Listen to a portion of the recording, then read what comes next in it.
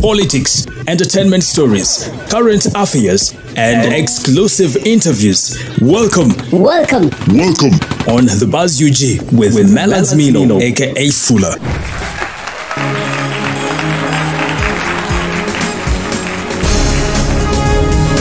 Well, my name is Wavamuno, aka Fuller, and I'm back with another round of stories making headlines in the country.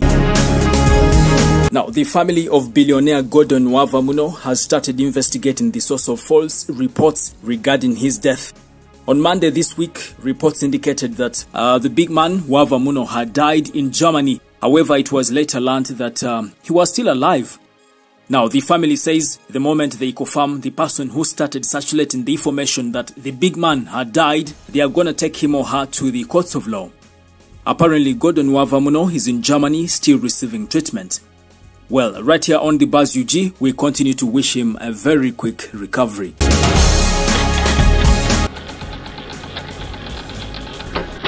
Now, earlier today, Uganda police blocked traffic on the Kampala Expressway over terrorism fears.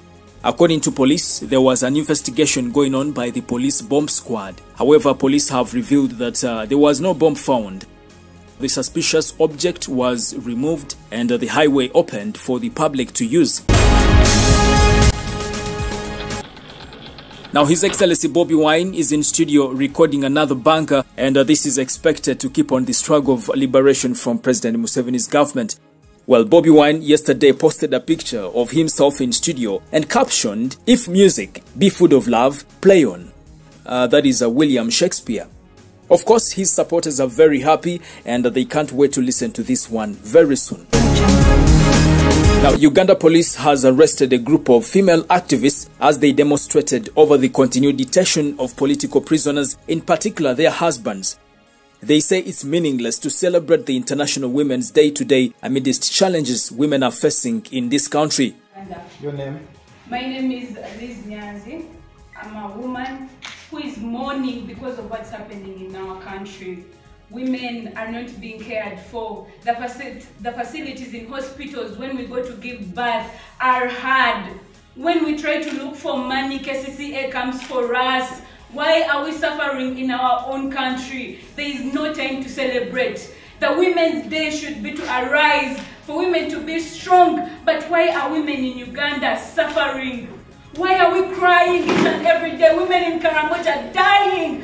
Children in Karamoja are dying because there is no one to care for them. We have a lot of ministers who are women. We have a lot of members of parliament. But why are we crying in Uganda? We are talking about our husbands that are in jail. Where haven't they been? Why isn't their freedom being given to them? We all know they have been arrested for no reason. Why are they still in jail? What is the crime? Uganda police, what is the crime? All those security agencies that are kidnapping husbands of women, leaving young mothers suffering with children, education, everything is too hard for a mother. Why are we celebrating Women's Day with this situation? Why? As women of Uganda, we are standing up to say no. There is no happiness in Uganda for women. There is nothing we are celebrating, and the government of Uganda has failed us. They have failed us. Our fathers are in jail. Our friends are brothers. What is the reason for their arrest? Why hasn't justice been served yet? Why are women in pain and the government that we gave our vote each and every time is not minding? We are sad and we are angry. So we stand up as women in Uganda saying we are tired. The government of Uganda has failed us. The women that are in those positions, the Prime Minister, the Minister for Karamoja, all those women have failed us. Instead of saving communities, they are sharing what should be given to the poor. You're already stealing enough. Stop. We are now done with begging. We are done with pleading. We stand up, all women you see here, of different colors, of different sizes, of different ages, are here to demonstrate to the whole world. Come and see what's happening in Uganda. We are not happy. We are suffering as mothers. Young mothers giving birth at a young age. When you're growing, the education is expensive. Food The prices of everything, sugar, tomatoes,